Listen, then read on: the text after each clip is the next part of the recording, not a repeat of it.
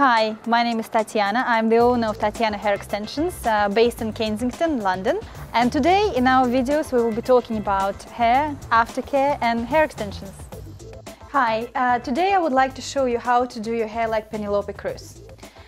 She always has hair very healthy looking and normally with a nice wave towards the end of her hair.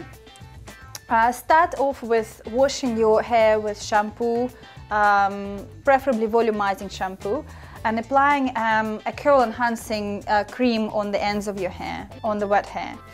You can blow dry your hair or just let it dry naturally, because we will be using a wide barrel curling tool to curl the hair afterwards. To achieve Penelope Cruz's hair, we installed micro-ring hair extensions, a full head of extensions in our model's hair to get that thickness and volume.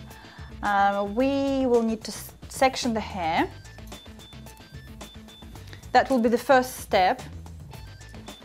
And we'll have to start with curling the bottom layer first.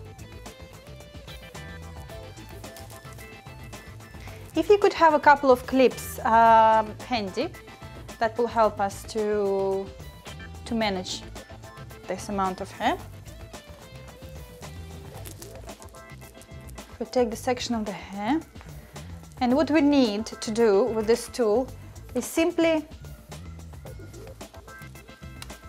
wrap the strand around the barrel and leave it for 10 seconds, literally.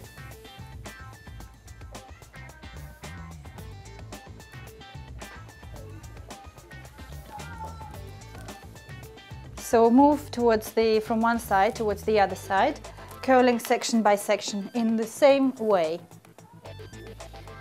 The curls will appear very nice and sort of wide because we're using a very thick barrel. This is the best for the very nice sort of wavy hair as opposed to very, very curly look. And just continue doing the same thing section by section.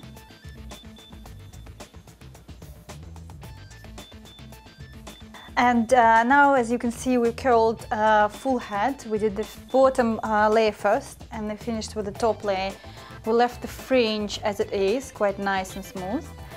And we curled the shorter layers on the top as well to give us a bit more volume here. And the last step is just to finish it with a bit of hairspray.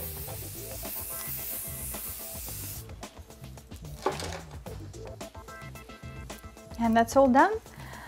And that was how to do your hair like Penelope Cruz.